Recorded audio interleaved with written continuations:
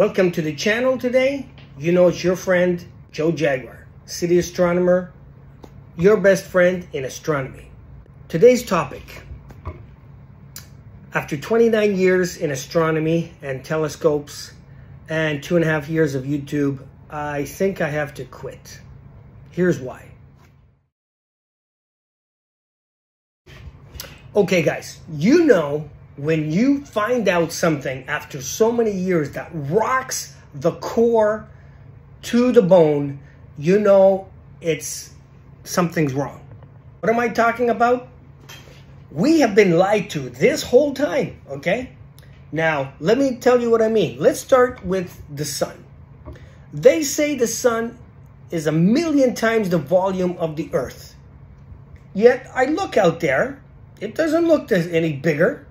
In fact, when there's the lunar eclipse, it looks the same size as the moon. What the hell is going on?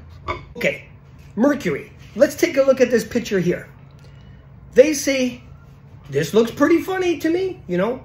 Mercury looks pretty suspicious. Look at it very closely. Doesn't it look like the backside of the moon? I think somebody's trying to pull a fast one on us. Okay, fine. You still don't believe? Let's go to the next. Okay, Venus. They say that Venus is inside us, like in, but what do you mean? When I'm looking at a telescope, I'm looking away, out from the Earth. I'm looking outside. I'm not looking inside. So how can Venus be on the inside of us, or the inside of orbit? Does not make any sense. Come on. Like, we're not stupid, right? I'm pointing my telescope and I'm looking towards the sky, not in the sky. So what the hell is going on there? Again, they say the moon is a quarter. How can it be shining that bright if it's the size of a quarter? Come on. And how does it eclipse the sun? This makes absolutely no sense. Okay, now we come to the planet Mars.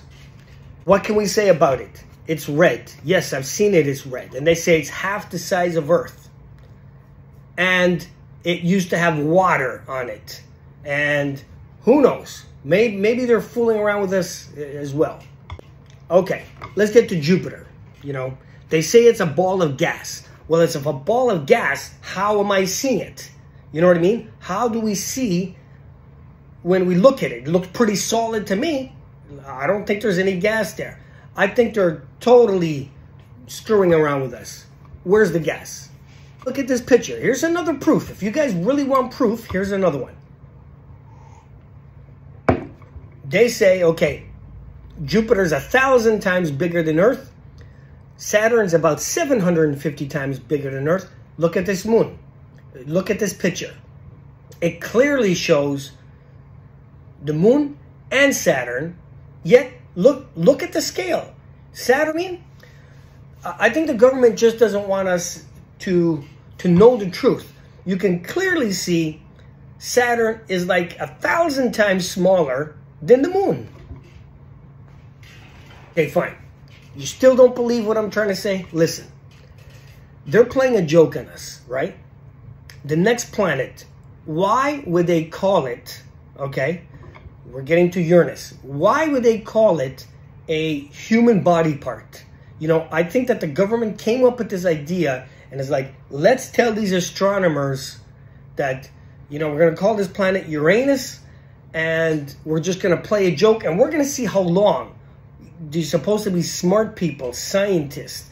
We're going to just mess with their head for like thousands of years to see when they're going to actually come around and say, why did they name this planet after a body part? Doesn't make any sense. They're laughing at us every time we say the name. Come on, guys. You got to agree with that. What about this picture here? Okay. Now you can clearly see the galaxy and it's saying we are here. If we are there, who's taking the picture? How are they taking the picture if we're there? Who's over there? Who's on the other side taking this picture? This is false. And this has to be the biggest controversy of all that I found out. Okay, why is it that the light pollution is over all the major towns and cities? like literally all over the world. It's like the government said, listen, this is where the universities are. This is where the high schools and where everybody's learning. These are where the scientists are studying.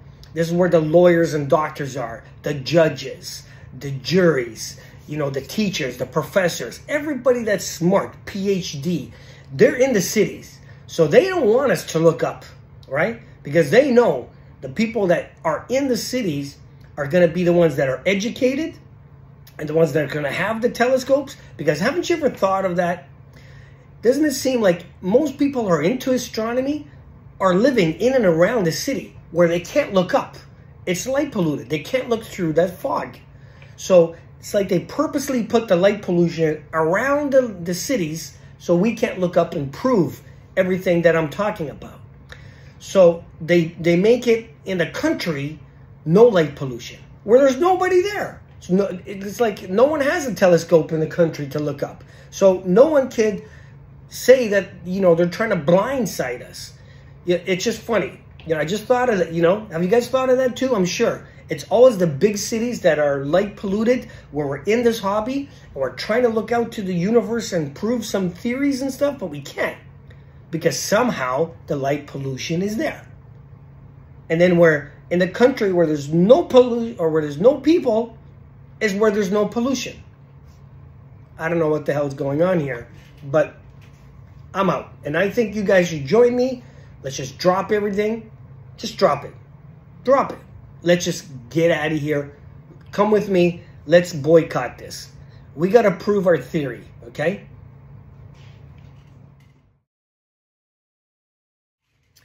Okay, guys. Hope you enjoyed the video. Like, comment, subscribe. And if you're not on the channel, hit that button. It does not cost anything. I swear, okay? And anybody on the forums, share my links with them. If you know anybody getting into the hobby, share the link. Why not you? Why not me? Cheers.